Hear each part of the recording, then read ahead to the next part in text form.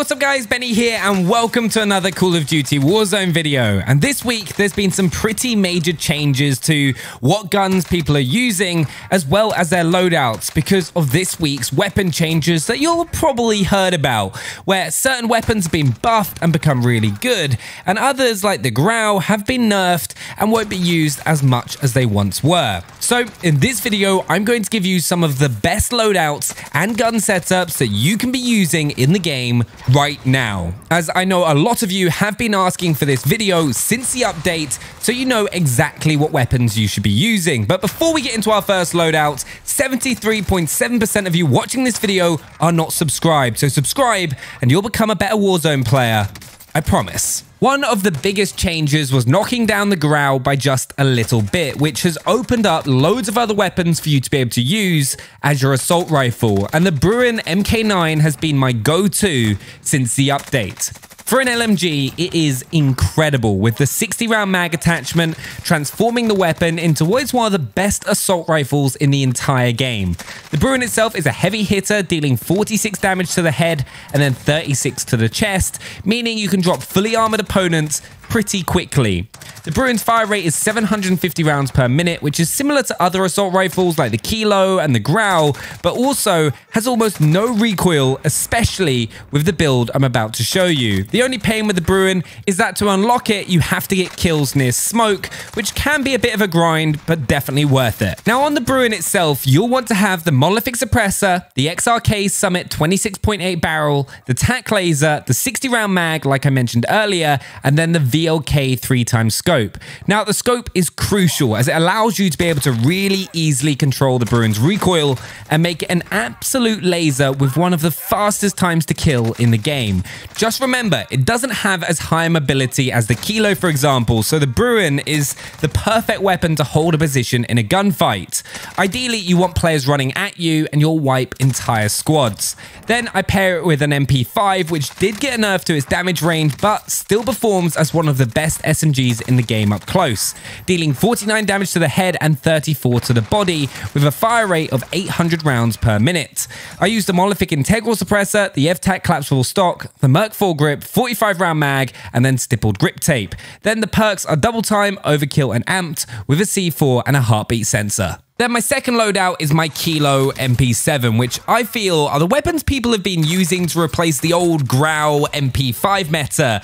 The Kilo especially is a very, very good weapon that has a faster time to kill than the Growl and is also super easy to use. It has a fire rate of 750 rounds per minute. Remember, the Growl had 730. What's also so good about the Kilo is it's also got a fast reload speed of 1.34 seconds. And that solid 556 weapon damage profile of 42 damage to the head and then 28 to the body. On the Kilo build itself, you'll want to use the monolithic suppressor, Singard Arms 19.8 Prowler barrel, the Commando foregrip, and then the 60 round mag. Then I use the VLK 3x optic, which is something I've started using a lot more on most of my weapon builds in Warzone because of how the game's aim assist works. It's so much easier to control recoil and land your shots on opponents at a distance more consistently.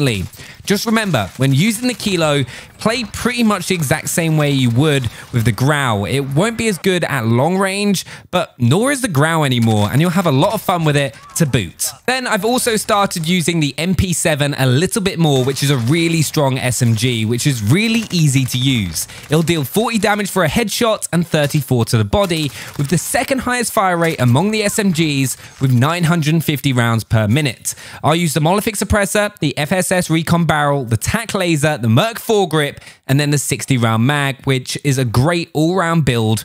Where the MP7 excels though is those short to medium range gunfights. It'll beat every other SMG outside of those super close range fights.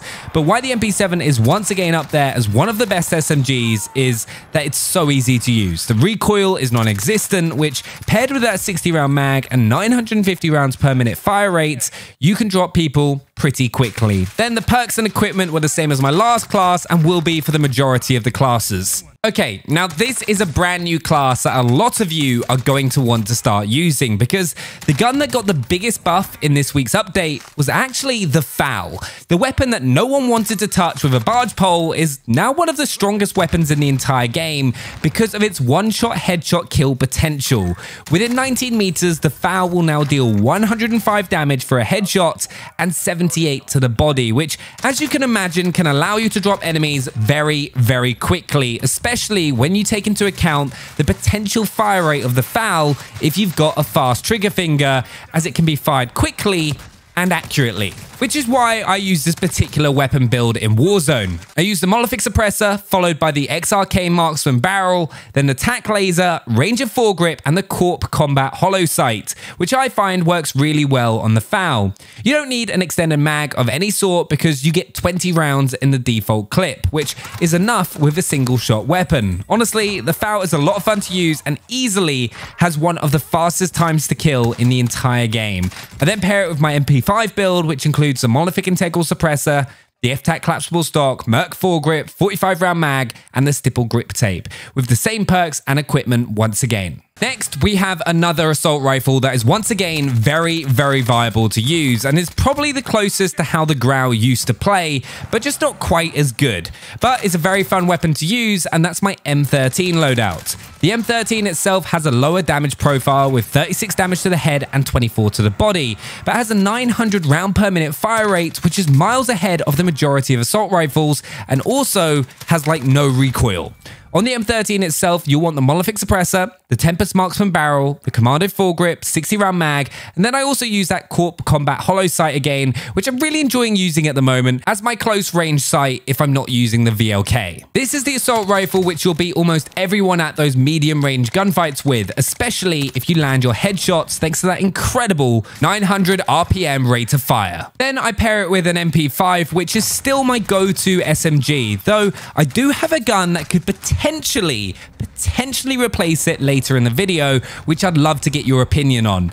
Then it's that same MP5 once again, the Malefic Integral Suppressor, the F-Tac Collapsible Stock, Merc Foregrip, 45 round mag, and the Stipple Grip Tape with the same perks and equipment. Next, we have a sniper class which also uses the Ram assault rifle because the Ram is the best assault rifle at close range. So for my particular playstyle, is the best weapon to pair with a sniper for all-round gameplay. You could also use the Kilo if you wanted to, but the Ram is actually a really good AR, dealing 42 damage to the head and 28 to the body, but also having a fire rate of 860 rounds per minute, which is going to allow you to drop enemies very quickly. It's got the fastest time to kill potential out of all the automatic assault rifles, but can be a little harder to use, especially at range.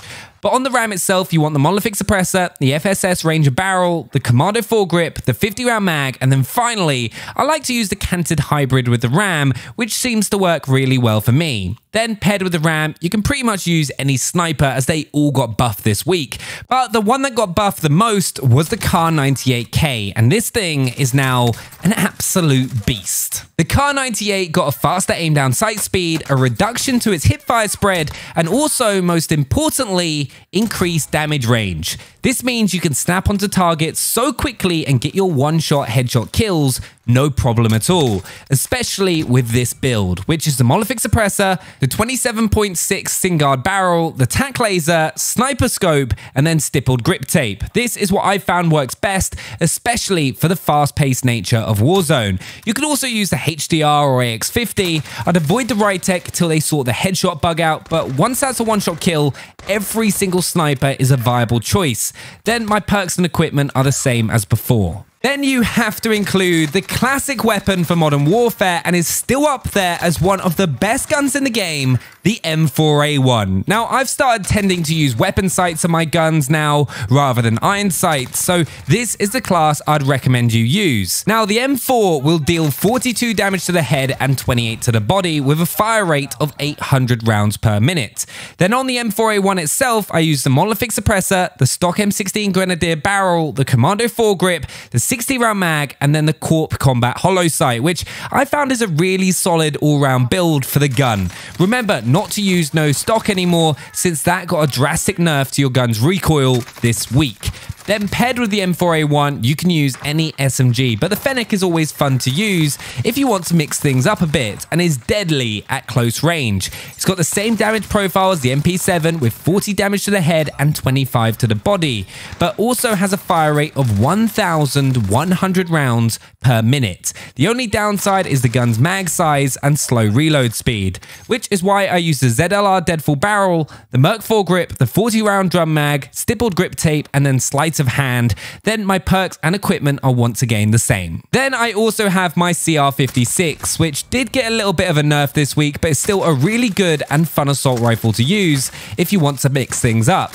I'd still suggest to use the Kilo over it, but it's a great option. It deals 56 damage to the head and 42 to the body, which means you can down enemies pretty quickly, though it does have a slower rate of fire, so you have to make your shots count at 620 rounds per minute.